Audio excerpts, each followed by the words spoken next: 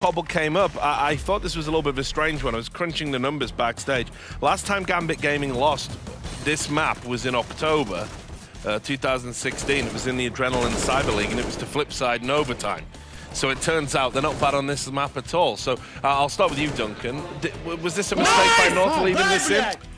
Not necessarily. I mean, this is certainly one of the maps that North like to play. Also, you look at kind of the complexion of the game. Okay, they lose both the pistol rounds, but the first half, absolutely competitive. Normally, if you're a Cobble team like they are,